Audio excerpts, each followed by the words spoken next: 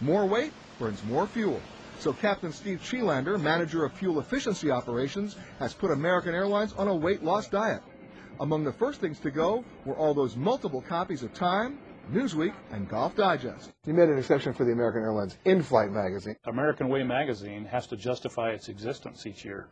They come to us and ask us how much it costs in fuel to carry American Way magazines on all of our flights, and it has to justify the cost. After the magazines, Cheelander and his team began chucking all sorts of weight off the planes. Ovens that we don't use anymore, catering weight. Reducing the weight load by just 100 pounds per plane saves 1.4 million gallons of fuel every year, and that racks up to $3 million. $3 million for magazines, $3 million for ovens, $3 million for water. Pretty soon you're saving some real money. What I learned was that we can save $100 million, $25 at a time.